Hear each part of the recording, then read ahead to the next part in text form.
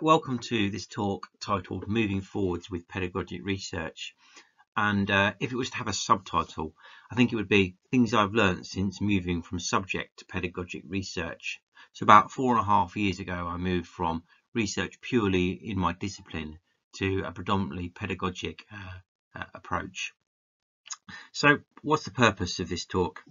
Well, really, it's kind of a meandering journey through some of the philosophy of social science, but clearly assuming that you have no prior knowledge, which I did when I moved from subject to pedagogic research. And I guess what I want to do is make sense of what we're aiming to do with pedagogic research. What's the purpose of it? And some of the objectives for this short talk will to think about or begin your journey in considering different epistemological starting points of quantitative and qualitative approaches to pedagogic research and how this connects to ontology. And don't worry if those words are not familiar to you. When I began my journey into pedagogic research, they were not familiar to me either. Finally, some of this slide material owes great thanks to Dr. Arwen Radden, the University of Leicester. There's a citation at the end of the presentation, and my colleague Dr. Melanie Pope. Now, before we go on, I thought it might be quite useful just to talk a little about what pedagogic research actually is. And I find this diagram very helpful. It's a diagram that you may have seen before and is certainly widely used. This particular adaptation comes from Kern in 2015. So what the diagram shows, if you look at the cross, is a difference between private practice and public-facing practice, and informal and systematic approaches to your pedagogy. So in the bottom left-hand corner, we have the informal and private pedagogic practice, which is the practice of teaching, the things that you do as an educator, such as developing lesson plans and changing your practice based on the feedback from learners or the reflections thereof. In the top left-hand corner, we have what we call here scholarly teaching. So this is when you use materials from the literature that you've read, from attending pedagogic conferences, and you would put that into your practice. So it's slightly more systematic because it's often based on the evidence of others.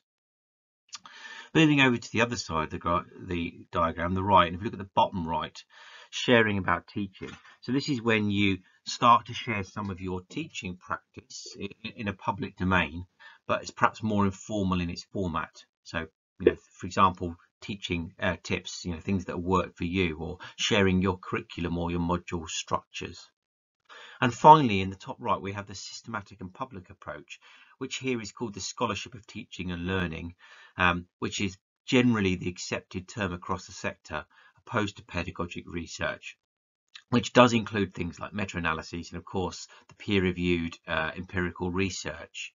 And in this talk, when I use the phrase pedagogic research, I'm definitely talking about the top right-hand box, and very much so about the more systematic approaches, so those peer-reviewed articles.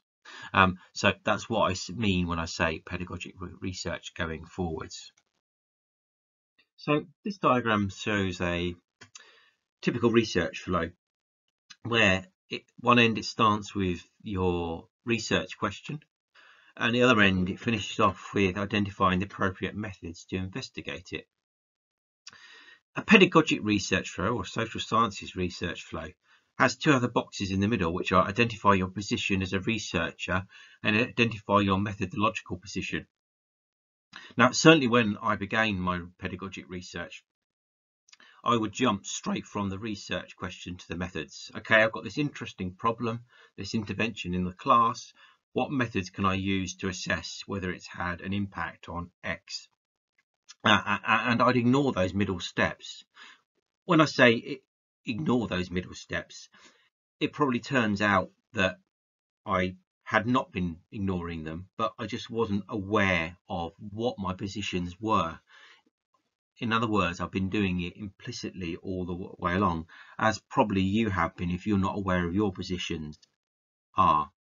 But I've come to understand that my position, my personal position as a researcher, and therefore my methodological position, is actually really, really important in helping me address my research questions successfully. And I feel now that greater exploration of positions of researcher and methodological has improved my pedagogic research. So where does your position come from? So I think there are several key items that are important in the construction of pedagogic research and helping you frame your position. Now, the first of these is the box I've highlighted in purple, which is your methods. So these are obviously the techniques and procedures, and we will talk about those briefly towards the end of this talk, though it's probably the part that you're most familiar with, certainly in the sense of the methods that you currently use within your discipline or field. I suspect you're also very familiar with the concept of methodology, though it's quite an interesting thought experiment to think carefully about what the difference between the methods and the methodology actually are. So for me, methodology is the strategy or the plan or the design that links your choice of methods to your desired outcomes, the kind of overall approach. Then you've kind of got your theoretical perspective, the kind of philosophical stance that informs your methodology, which provides sort of that overall context for its criteria, and its provides logic to the approach that you've chosen to employ. Then you've got these two new words, epistemology and ontology, which we'll talk about in a little bit. But what these are is our overall theory of knowledge and how we review reality, because this underpins our theoretical perspective, and then this in turn underpins the methodology and leads to the choice of methods. So I think the first three boxes that you can see on this diagram actually really do help you determine your position as a researcher, which informs your position methodologically. So what next, or what comes first? I mean, as I've already said, when I began my pedagogic research journey, I guess I started with the methods, then worked backwards, work backwards to the methodology, and then to my ontology and epistemology. And I guess there could be an argument for each, but actually now I consider my position, or the position of my co-researchers, first, and let that inform the methodology and the methods to address the research question. So what is knowledge? So we need to understand what knowledge is, because knowledge helps frame our position. It's quite an interesting question to think about. What do we actually mean by knowledge? I mean, dictionaries define it roughly as, facts or informations and skills which are acquired through either education or experience. Or others would say it's something along the lines of the theoretical or practical understanding of a subject. So whatever your definition of knowledge, I'm sure it includes some of those elements. And after all, I think most of us would agree, no matter what our research discipline is, that the aim of research is to gain new knowledge of some capacity. When we talk about knowledge, it's useful to consider two different types of knowledge, whether that knowledge is objective or that knowledge is subjective. So objective knowledge is information that is factually based on observation or measurement. So knowledge that exists independently of social actors or our minds and our experiences. So though you may disagree with some of these based on lived experience, things like job appraisals, assessments, scientific studies, which very much applies to our discipline, the decisions that juries make in a case, for example. Whereas subjective knowledge is information that's based on personal opinion or judgment or feelings or points of view. as in things that are not directly captured or standardized in any way. They're based on our life experiences and how we, interpret them. So things like taste in art, or personal opinion on the government, or views about individuals or causes. So there's two different types of knowledge, and the word knowledge is really important when we consider ontology and epistemology.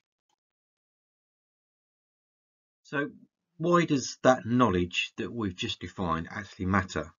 Well, it could be argued, well, at least I'm arguing now, that the choices we make in any research project are the essence of our research philosophy, because all the ideas that we have are based on our values. Now, whether they're explicit or something held deeply that we're not even actually really aware of, they are shaping what we do. And there are two branches of philosophy that talk to knowledge and help us understand what our position is. So ontology, no matter where you read, a definition for it is, talks about it being the study of being, or understanding the nature of reality, and it being a system of belief and interpretation of what actually constitutes knowledge. Where does that come from? So ontology really refers to the nature of our beliefs and views that we hold about a specific body of knowledge, whereas epistemology is more about the procedures used to investigate that problem or uncover that knowledge. So epistemology normally refers to scientific procedures like tools and processes used to investigate problems, whether that's through like empirical kind of grounded in data approaches, or logical, or even philosophical or conceptual research. So ontology and epistemology help us understand the language of knowledge which drives our research position. So what does this actually mean? When we're talking about these words, ontology and epistemology, what does it actually mean? Well, there are many different ways to explain how we come to know something and how we understand knowledge. In fact, there's actually lots of different ways of explaining ontology and epistemology, which is a real challenge for those new to pedagogic research, and certainly was and still is a challenge to me. But I find this diagram, which I've already illustrated in an abbreviated form to you from Grix in 2002, as quite an accessible foundation to how ontology and epistemology can help shape your views of knowledge. So what Grix does here is suggests there's an interdependence or a direct relationship between ontology, epistemology, and ultimately your methodology and methods. So he sort of suggests that ontology is foundational to your epistemology, which can therefore directly influence your methodology and methods. Or in other words, our values and how we see the world are absolutely essential into how we understand knowledge and how we go about producing it. And I think these short questions or statements underneath each of the boxes help frame that quite clearly. So your ontology is about what's out there to know. How do we view knowledge?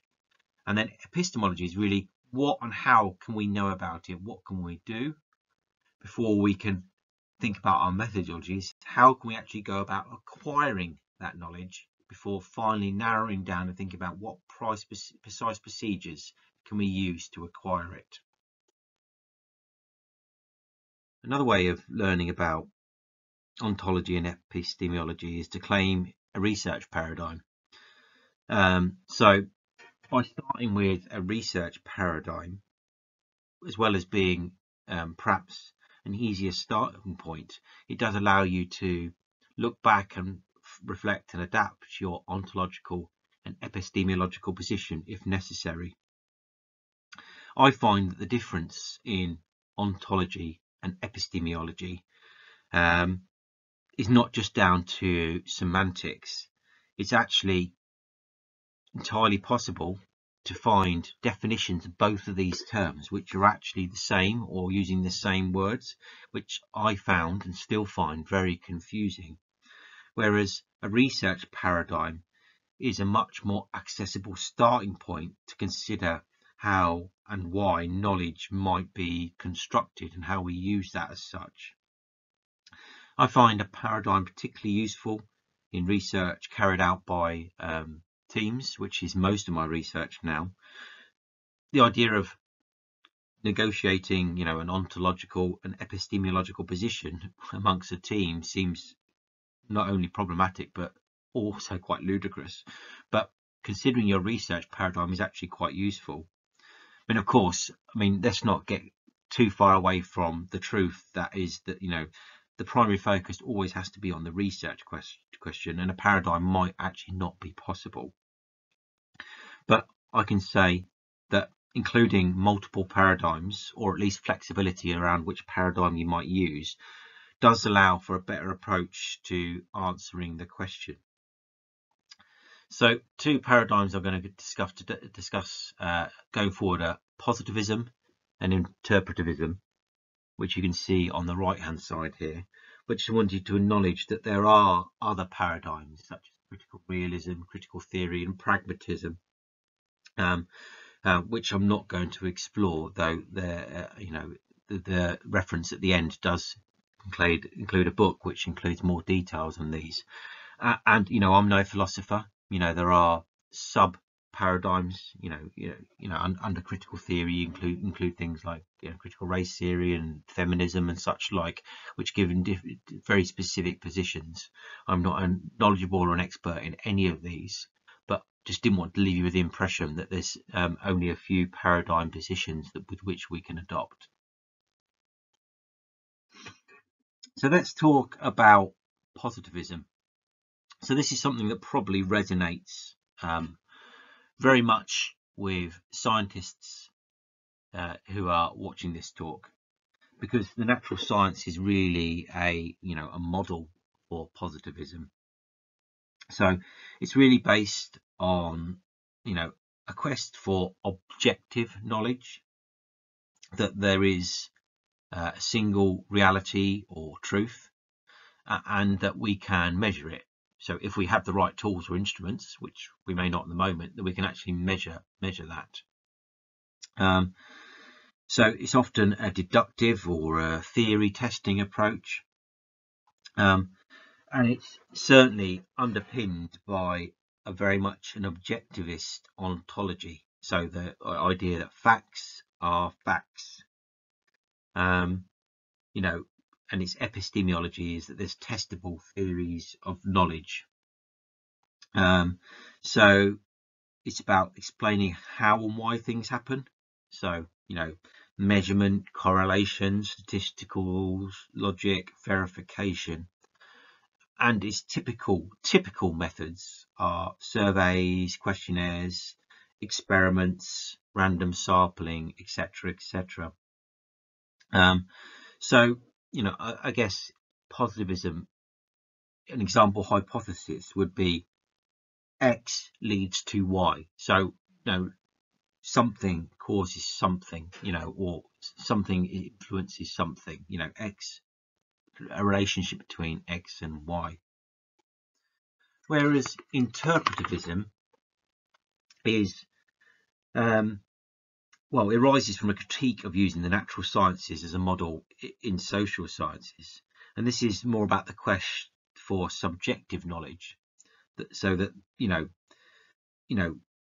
experience is subjective, and the worlds that we create around ourselves are individual and socially, constructed, or reality needs to be interpreted. So, it's an inductive or theory building approach. So it's very much built on a subjectivist ontology. So, people are people, reality is created by the individual themselves. And its epistemology is that knowledge is unique to that individual. So it's about understanding how and why things happen and elucidating meaning from it. And I guess typical approaches would be things like ethnographic studies, in-depth interviews, and broad range of analytical approaches. And a sample hypothesis may be something along the lines of, instead of saying, as we had with positivism, X causes Y, but instead, what causes X? So more open, what are the causes of X kind of type of hypothesis. This useful table from Arwell Radden's work cited at the end on the last slide gives a good overview of positivism and interpretism. So positivism is about explaining, sometimes interpretism is about understanding. These are obviously very broad generalizations, whereas positivism has a natural home often in the natural sciences, whereas interpretism has a home in the social sciences. The differences between them in the sort of stark contrast approach would be, objective and observable facts versus subjective and individual meanings and actions. Realism that facts are facts and the truth can be captured as long as we've got the right methods, or people are people and the truth is out there, but it's just very complex. And there's universal principles and facts that underpin the very nature of our knowledge, or people's interpretations, meanings, motivations, and the value of social actors, people, and structures and patterns actually govern what knowledge is and how we view knowledge. So two quite different views there.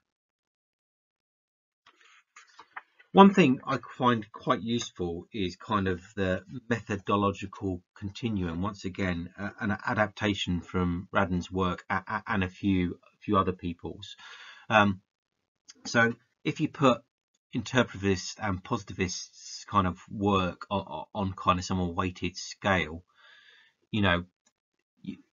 very crudely you could say that a positivist approach is very much about theory testing and is often naturally akin to kind of quantitative approaches, whether an interpretivist is more about theory building and linked to qualitative approaches.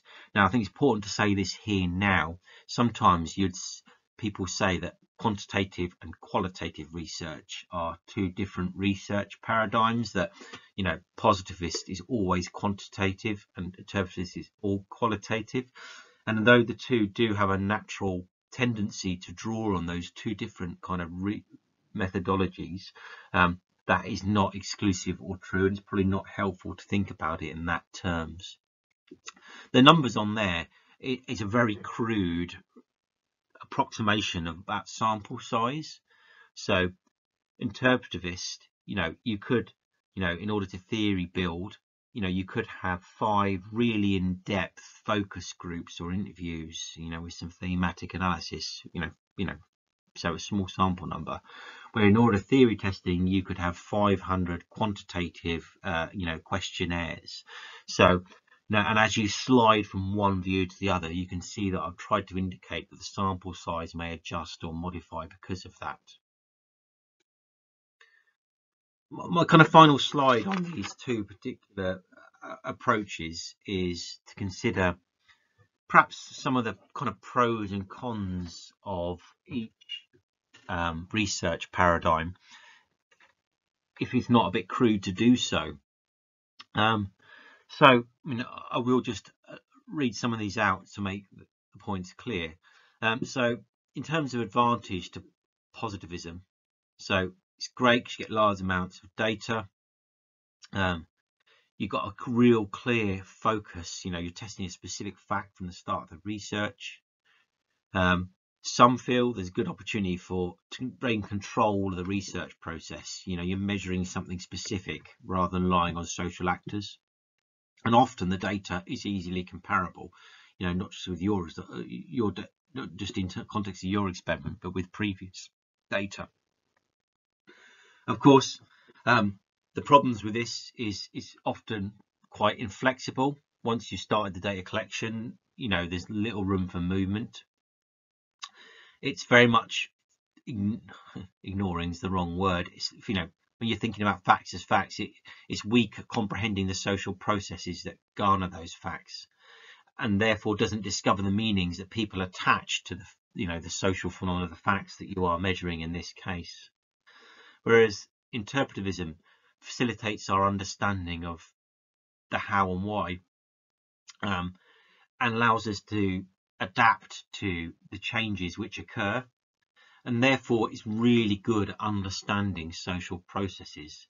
Well, that paradox based on the skill of the researcher as well, I suppose, and it allows for lots of complexity and contextual factors. The problems with interpretivism, and I can speak to this very much firsthand as moving into this kind of paradigm quite often, is the data collection is time consuming, but more so the data analysis is very challenging and complex and open to well, I guess uncertainty, because you never quite you want to be sure that your interpretation is representative of the social actors that you're dealing with, and trying to find whether there are clear patterns that may actually emerge within the work. One other criticism which I had to put in here is that generally that interpretivism approaches are perceived as less credible by non-researchers, and actually I'm going to be even more blunt, it's perceived as less credible by people who use a positivism approach, and maybe even some watching this talk, and I couldn't disagree, got that wrong. I mean, I completely disagree that it's less credible. They're just different instruments and they're both as rich as each other, and I think working together you get the best answers to your research questions. So now, after we've considered our research paradigm, we now can start thinking about our methodology, or and then our research methods. And I thought I'd say a word on these. So, I mean, what are they? They're tools for capturing the data. They clearly must fit the research question and not your current skill set. So that's actually really, really important in terms of pedagogic research, in my opinion. And a mistake perhaps we all make is that, if you're a skilled quantitative researcher and you're moving into pedagogic research, they may not be the best research tools for your particular question. And just because you're most comfortable with them doesn't mean that you should use them. You should think about other tools and bring in collaborators who are experts in those tools if needed. But I'm not going to talk particularly about quantitative, qualitative and mixed methods approaches, because I'm sure you are quite skilled in the broad differences between those. But what I'm saying is you should look at the different types of research methods that are available to you once you're aware of your position as a researcher and your methodological position, and then consider that in that context. I mean, I do find that qualitative, what I find is that mixed methods is often very, very valuable approach in pedagogic research. So this could be that qualitative research is, a preliminary to quantitative research. So it gives you more robust questionnaires or interview schedules. Or qualitative research is after the quantitative research, and it can give you greater insight and illuminate, the results and give them more context. For those who are particularly interested, Leach and Onward Bazizi in 2009 provided a really nice conceptual framework for mixed methods research, and they look at it in terms of 3 dimensions: the level of mixing, so are quantitative and qualitative separate, or do they overlap? The time orientation, so how much time of your research project is given to each of quantitative and qualitative, and the emphasis, which one has the greater emphasis in the terms that you answer your specific research question, which is a really thorough account of the methods of data collection, every question asked, and the analysis steps, so that the study, or at least its data coding, could be replicated by somebody else. The second is triangulation, so looking for patterns or convergent views from different subgroups or different methods of investigation. So does the same conclusion arise if you look at things from different groups of people or use two different qualitative approaches? So abduction, sometimes in the literature this is called deviant case analysis. So in this approach, it's about looking for inconsistencies or contradictions in the data and trying to explain them and there provide a kind of truer account, so not ignoring those. Reflexivity, well, reflexivity is actually two types, which is both personal and epistemological. So personal is kind of the researchers' awareness of how their own background and values and beliefs and relationships with the participants may actually influence the research. And epistemological is your own awareness of how the research has changed, their conceptions of knowledge. And when you read some papers, the researchers do include a report of their reflexivity in their account, so the readers of the paper are aware of the perspective of the researchers when viewing their findings and how they've interpreted them. And finally, respondent validation. So this is actually really useful for improving the reliability of data collection. So in some circumstances, participants could be invited to check summaries or field notes, transcripts, to make sure that there's no misconceptions or errors in the data, so that we've got a true record. So it's quite interesting because sometimes things like ums and ers, which are included in transcripts, which could be interpreted as pauses and things, are actually rejected by the participants, even though they were accurately recorded in interviews.